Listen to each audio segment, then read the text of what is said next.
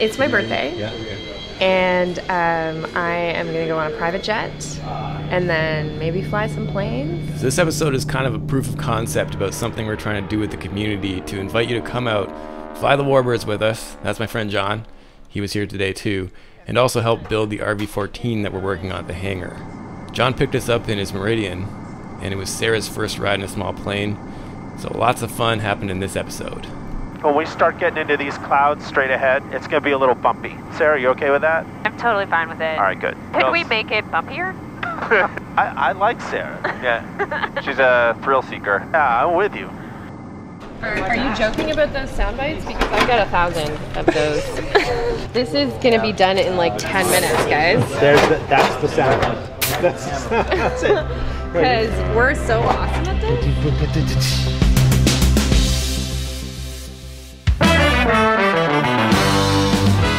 There's a lot going on in this one, starting with departing YYZ in a Meridian. You good? Yeah. Any questions? Do you spin this? Yeah, right. That's the kind of day we're gonna have. Right. Yeah.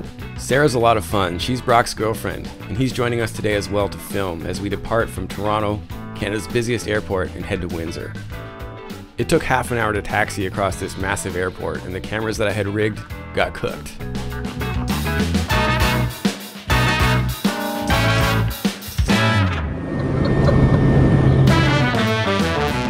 And we are back. I was really on board managing the departure with the iPad, and this could have definitely been an IFR status vlog. But this episode also had a lot of building in it, so it could have been a build vlog. So I'm just going to combine everything and make it into an awesome episode, because it really is. I want to invite as many of you guys out here as I can to fly these warbirds, see the RV-14 we're building, see what it's like to be a part of this world. Basically what we want to do is have as many community members as possible come out and be a part of this thing. So long term, anybody that wants to come can just shoot me an email. We'll get you into the list and we'll figure out how to coordinate getting you out here to Windsor. Short term, we're gonna do a contest. We're gonna fly you out. Airfare will be covered and hotel for a weekend out here in Windsor. So this will be awesome times. If you wanna fly some warbirds and help us work on the RV-14, just kind of hang out. Fantastic. Loved it. So John was nice enough to give us a whole pile of super handy tools and things we're gonna need, like Clecos, and we got a pneumatic squeezer, grinder. What else we got in there? Oh yeah, You can never have too many bucking bars. Yeah, bucking bars. This is the shit right here. Right here, okay. Yeah, that's the so this is a bucking bar, and I know enough now to know how important it is to have all kinds of these different sizes, good solid weight. Right. Do you have any tungsten ones in here, or are these all No, steel? this is before tungsten. So, yeah. So the new hotness is tungsten is the thing, because tungsten is a super dense. It'll be the same weight, but like way smaller, right? Right. And the idea is that this is what goes behind where you're trying to rivet, and it kind of smashes, so you got to kind of stick. So there's all these different shapes. I mean, so he's got like this, like it's like a miniature anvil. I mean, that's what they are, right? Yeah, They're like that's teeny all it tiny is. anvils. Yep. From your Coyote and Roadrunner days. There's an anvil, but a tiny one. So we got a whole bunch of these in here, and it's gonna be super handy because tools are definitely a challenge. Yes. So yeah, man, really appreciate that. Oh, it's my pleasure. I'm gonna intercut some learning nuggets from this flight. Here's the first one. All right, so we are back with cameras. It's funny, like we had that conversation about you have experience with cameras failing a fair bit. Oh, big time. I've got a lot of experience running these things, and I've never had them shut down like that. But this windshield is so low profile. Right. We were thinking, is it your Hero 7s? But I've never had a 5 fail and 2 went down before we even took off. Wow. But they did get pretty hot. I had that happen once in California in a 182. Both iPads, both GoPros down. Wow. And you talk about, and that was the same deal, right? Kind of on climb out, the worst possible time. Out. Okay, the airplane is tucked in. And here's a fun fact. I left the iPad on the ramp while we were putting her away. That's what happens when you cook an iPad. So keep that in mind. You always have a backup, because this thing it'll probably take 10 minutes for this to come back. I had ForeFlight on my phone as a backup. However, it wasn't set up. Right. The lesson there is a backup is only a backup if you actually have it set up. Right. So I mean, the idea is like iPads fail when they get cooked, so you got to make sure your backup isn't in a place to get cooked. Right. And it's charged and it's packed. All right, so status report. Okay, so this is the first piece done. The next piece will be the horizontal stab, and we're starting to hammer the skins on the horizontal stab now. And you start that by installing these 2 nose ribs right here. We've got the left side done. This is the right. Then you drop the spar and all the in-spar ribs in.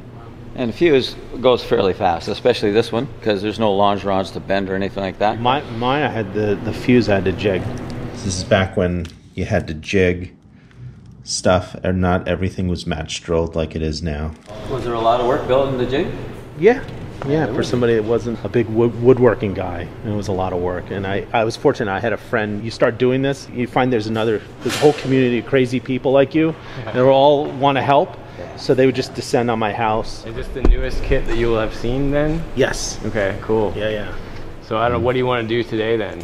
Okay, well, right now, just this morning, we hammered the tip ribs in the left skin. So those rivets are all good to go and ready to drop the spar in. So now we're going to do the same thing on the right skin.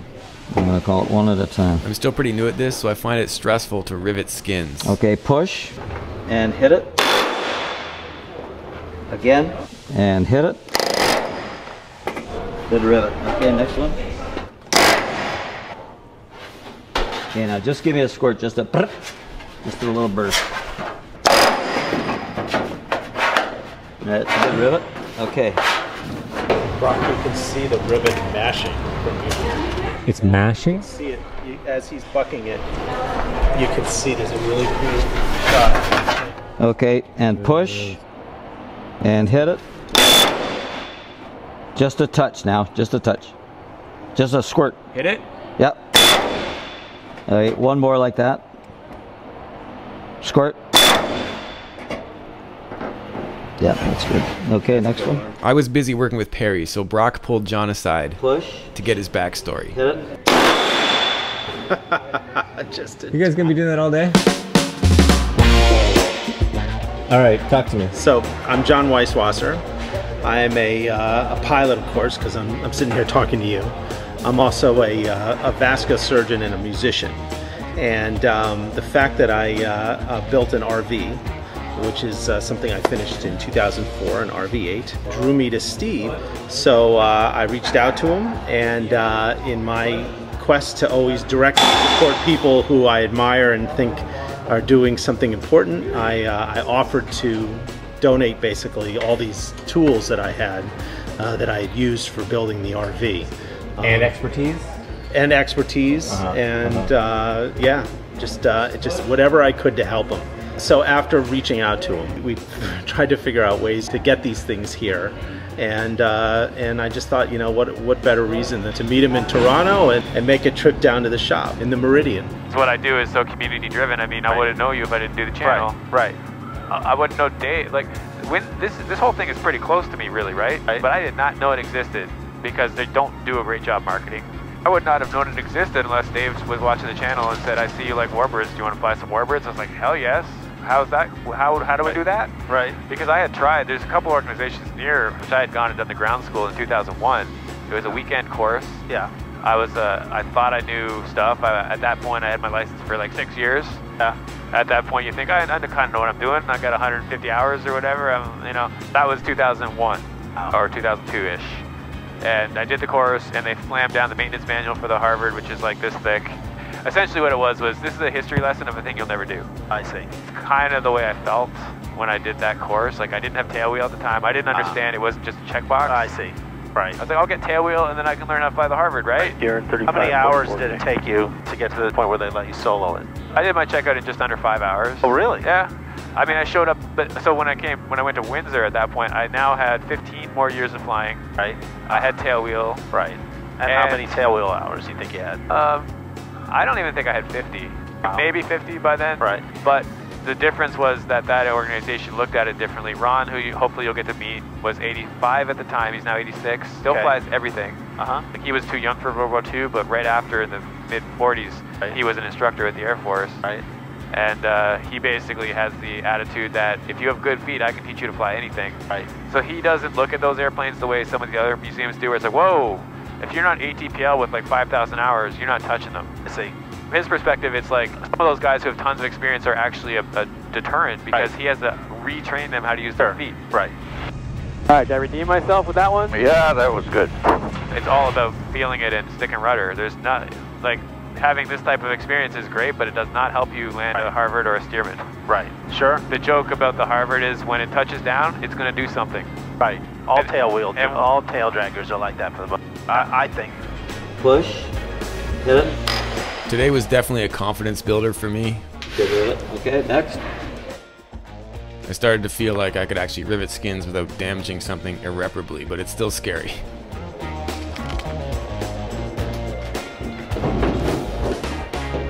It's not really straight. Feel that? Yeah. Okay, if it doesn't sit right, then you want to ream it with the number 40 drill. So take it out. Just straight nice through? Nice and square to everything. Yeah. Okay. There you go. All right, now reset the rivet. And what's the story with deburring when you do that? You don't need to deburr? Well, it already has been deburred, but sometimes running clecos in and out multiple times will create a little chip. Okay. All right, now push and hit it. There you go. Okay, good. So I have an RV8 that I finished in 2004. I had no building experience. I knew how to build IKEA furniture. Literally, that's it. And you know, the instructions always sort of stink, and there's always screws and hardware left over at the end. This was someone else's idea, but I just took pictures of it at Osh, and then like literally measured exactly where all the panels hit different rivets. I took my surgical boards on September 11th, September 11th, and they let you know right away when you pass. And as soon as I found out I passed, I called Vans and ordered a kit. And 2.5 years later, I finished it in the basement of a house in DC. So I flew that for many years and continue to fly it and love it. It's a wonderful airplane. It's funny, when I fly the RV, I always brief myself. Alpha, descend 12,000, cross 12 miles east of pickup level. Okay, 12,000 and 12 miles east of pickup level 9 Delta Alpha. Okay, so the way you do this. 9 Delta Alpha, altimeter 2982. 2982, 9 Delta Alpha. The way you do this, you go to pickup. We're gonna set 12 miles, right? And we want to be at 12,000. So I started to try to write that clearance down. I was like, how do I even write this down? Vertical track. It's like 12. She said cross 12 miles before pickup. Well, she wants us level 12 miles before. Cross pickup level at 12,000. That's a tough one, man. If you didn't have this kind of technology, how would you do that? Oh my God. You could start trying to do the math in your head, and they're all the formulas, and quite honestly, I don't even remember what they are. Cool. Yeah, I mean, I'm so excited to have this type of technology in the RV that I'm building. Instrument rating is... with these tools, though. I mean, the airplane I'm going to do my flight test in has got a Garmin 430 and no ADF, so I want to deal with NDPs. Yeah, good. That's smart. I planned that on purpose. Yeah, that's smart. I got through the written test somehow managing to do my ADF crossing and intercepting and all that insanity. You ready? Yeah.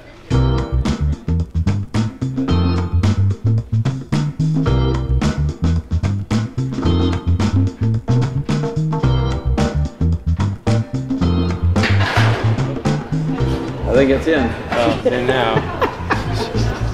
What does attract you to what Steve's doing? To what Steve's doing?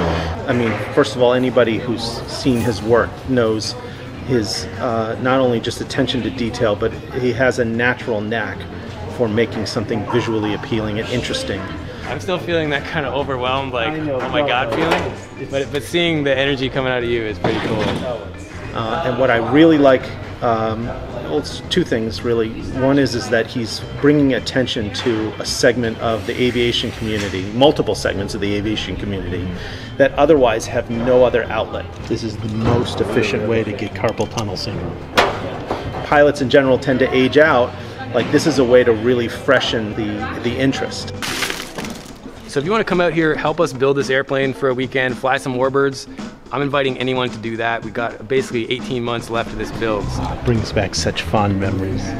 So we're putting a list together. We're inviting as many people as we can to come out. I want to tell your story. I want to put you in a video if you want to be in one. If not, cool. It's basically as many people in the community as I can get out here is what I'm looking to get done. The other thing is that he just does a fantastic job at doing it in a way that gives you, as a pilot, a nugget of information or some tip or some insight that somebody just sticking a bunch of GoPros on a plane and flying it around doesn't.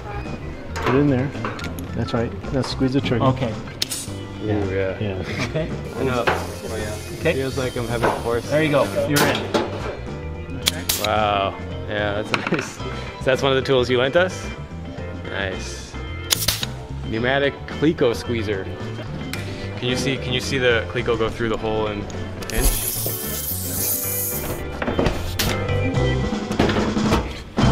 Alright, so insert the front spar assembly into it and Cleco it to the nose ribs, okay? So the front spar has now been Clecoed to the two little nose ribs. Yes. And then let go of the trigger, and then, yeah. Hey, that's pretty Clecoed. satisfying. Right? I like it. You could do this like for 3 years, right? Oh my god. Can I do another one? Give us the like elevator pitch. Your grandfather was an aerospace engineer and your dad was a pilot, correct? Ah. Isn't that awesome? Sarah's got a really cool aviation family story. Your dad flew beavers? Yeah, and Comanches and Seabees. Wow. Seabee, that's a fun little thing. Right, the ones that land on the water? Yeah, they're really weird looking. Yeah, they look like a tadpole, kind of. I've always wanted to do this. Do that. I like this show better than Flight Chops. Weird. Can this be like a side Sound. project? Battery. You're just jealous you don't get to Cleco vision. Here, let me hold the camera. Does it feel good? It feels so good. You really. I did like. Is this filming right now? It's rolling. So I had several objectives today, one of which obviously was to get some work done on the airplane. Another one was to capture a day in the life of the Yellowbirds. I'd also hoped to possibly get a currency flight in, but my brain was fried after working, so I sat this one out and just helped with filming. Have you been in open cockpit before? Once so long ago, I don't even remember. Okay. Yeah. Well, that's gonna be a good time, man. These guys fly tight. Yeah. And they're solid. They do this all the time. This is what's cool about this place is they practice this so that they're tight, and then when they do flyovers and stuff, it's like they're ready to go. Right. Okay. Good luck. Thanks. What do you say to pilots? What's like, let's not break a leg. Go fly. Touch the sky. Maybe that one. You should start that one. Contact!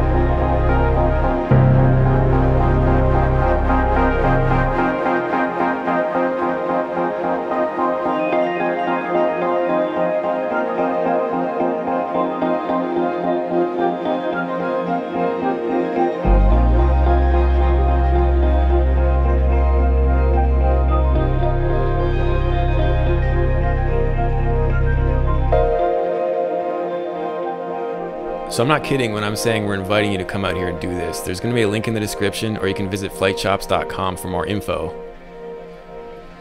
And I want to thank the supporters and sponsors for helping us create this content. It's a lot of work, but it's really rewarding to do this. And again, basically everything I do is directly because of the community, so giving back is awesome.